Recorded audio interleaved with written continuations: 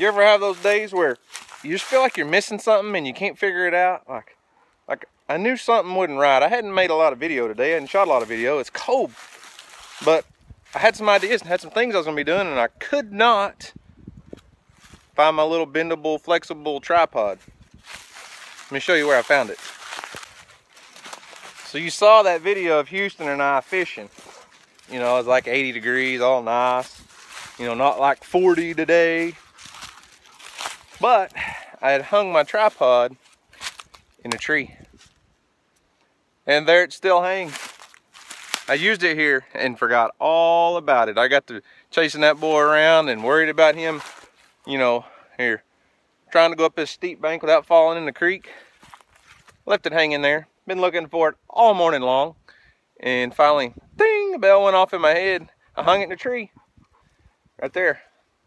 I'm telling you what, if you're a YouTube person or you video anything with your phone or a small camera, this right here is one invaluable piece of equipment, because, you know, this is a pretty steep bank. There's nowhere I could really put a tripod out here. I use this thing all the time for all kinds of video stuff. You can put it wherever you want, hang it upside down, sideways, whatever. I just got a little mount on here for my phone, and it works great. Get you one of these things. It's made by Joby. A Joby flexible tripod. It's like 40 bucks at Best Buy. I think I price matched it from Amazon. So if you like it, I'll see if I can put a link below in the description to this thing. And you'll like that thing. I promise you. It's a good product. Just don't leave it hanging in a tree down by the creek. It's time to release the crazy. Goats act like they're starving. They want out. Y'all ready to go? Y'all want to go eat? Y'all ready? You want out of there? No. Let's let them out. Y'all may want to duck, because there's a good chance they're going to try to run over you. Come on, goat. Come on, goat. Come on, goat.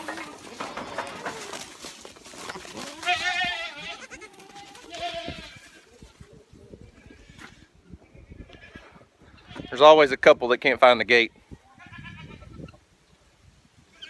Look at them. Gate's right there. How hard is it to follow the herd? Apparently it's kind of hard for them.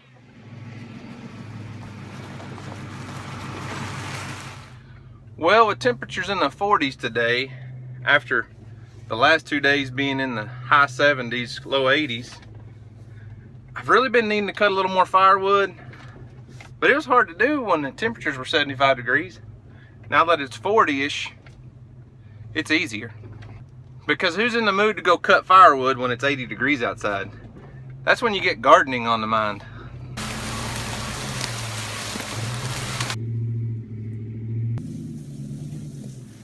Now, I don't consider myself a firewood connoisseur or a chainsaw expert by any means.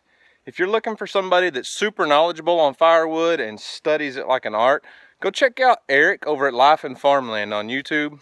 Eric has some amazing knowledge. He's just top-notch guy when it comes to firewood and chainsaws and all that stuff. So go check him out.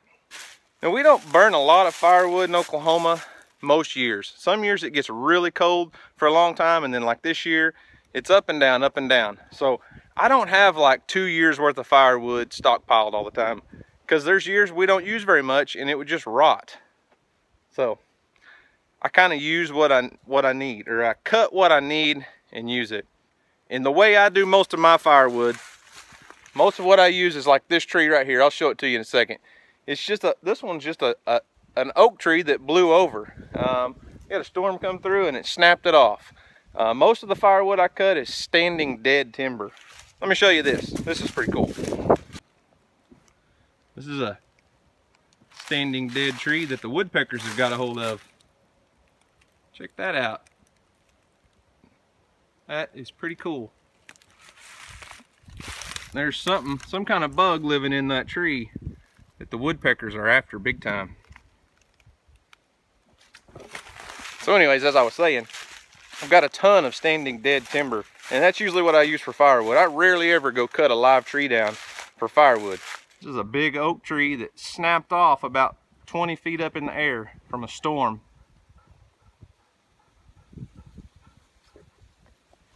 Look how much firewood there is here on the ground.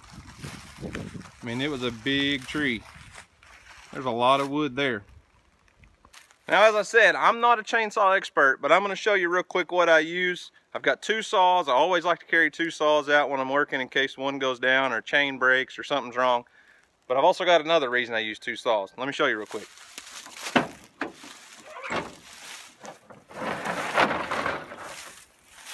Now, my first saw is my big steel. It's a MS 270C steel. It's a big, heavy chainsaw. I think this is the same saw that Doug over at Off Grid with Doug and Stacy said he uses. He posted a video a couple days ago, and I think this is the exact same saw. But it's a big, heavy, powerful saw.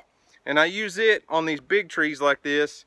If I'm taking a tree down and cutting through the big part of the trunk, this big, heavy steel goes through them really fast. This saw, I've had this saw since 2005. It's a good quality saw. Steel's a good brand. It's been in the shop a couple times, but it's just minor stuff. Just carburetor fixes mostly, because gasoline's terrible these days. And then my second saw, you've seen me use this before, is an Echo brand. We got a local guy here in town that sells them. I'm really pleased with this. It's a little small saw. I think it's got either a 12 or 14 inch bar. It's a 14 inch bar. This is perfect for limbing up these trees. Once they're on the ground, you cut all those little limbs off. It's light. This thing probably weighs maybe half as much as that big steel. So you can wave this thing around one arm all day and it won't wear you out near as fast as that big steel. I love this little saw. I found myself more and more often, anytime I got working on a tree that bar will cut through, I find myself reaching for this instead of that steel, because it'll wear you out. So Echo, good brand. I'm super pleased with them. It's the first Echo tool I've had. I also have after buying this, I also bought a leaf blower off our local guy.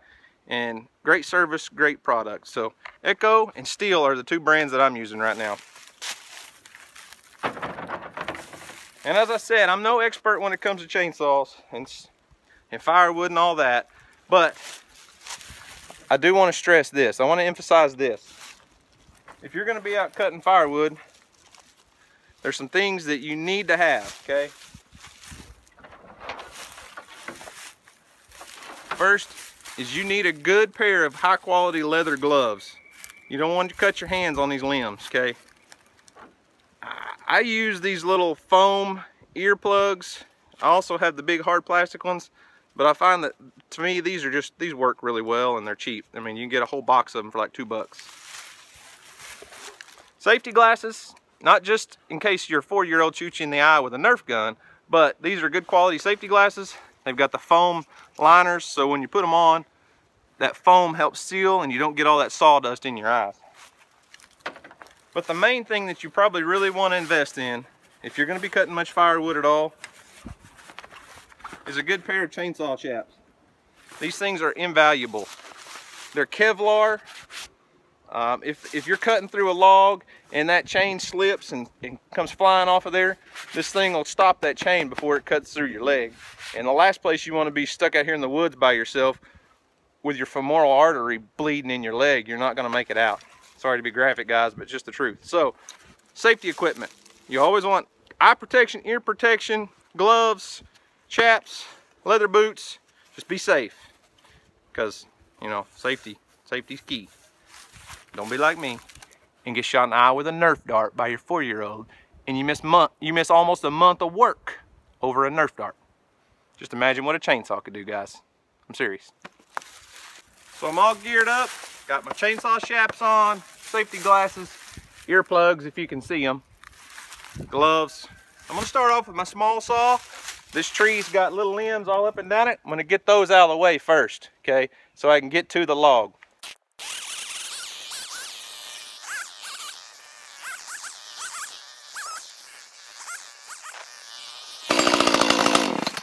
Okay, got most of the little limbs out of the way and I can start chopping this thing up into rounds. Now, one thing I want to add, if you're going to go out and buy a saw, most all of your better chainsaw manufacturers nowadays are gonna have a chain stop. And that's this right here, it's a chain brake. So when your saw's running, your chain is always spinning, okay? If you let off your throttle, it'll stop. Sometimes it'll still spin a little bit. But this safety guard right here, if you push it forward, it's a chain brake, locks that chain. So when you're running your saw, you leave it running, all you have to do is just pop your hand forward, and if you accidentally hit your throttle, the chain won't go anywhere. And that saw is much safer that way. You ready to go back to cutting? Reach up, pull it to you, take off again. Let me demonstrate it real quick with the saw running.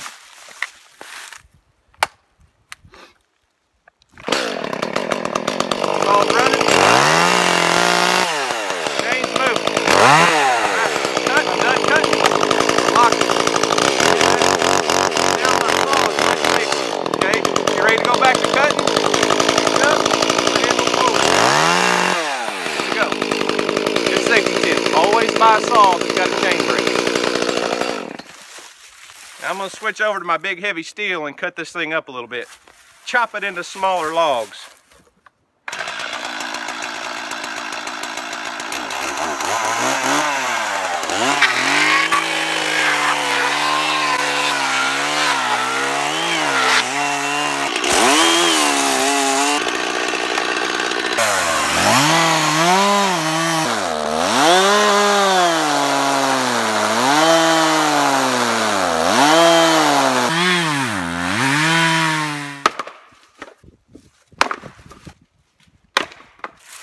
I cut on that big oak for a long time, cut several logs off of it, and it's just a little too wet. I split a couple of them, but shoot, they're this big around. I mean, they're probably 18 inches across. And with them being a little bit wet and a little bit green still, they just weren't wanting to split by hand. So I moved over and found me another tree.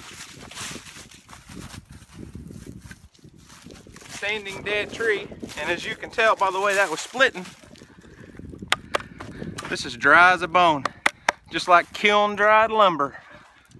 And this will burn great. I've got all that other tree cut up. Well, not all of it, a bunch of it cut up. And those logs will dry out faster cut. Got another standing dead tree all cut up. I'm gonna get it loaded. I could get the house and take a break before I have to go to work tonight.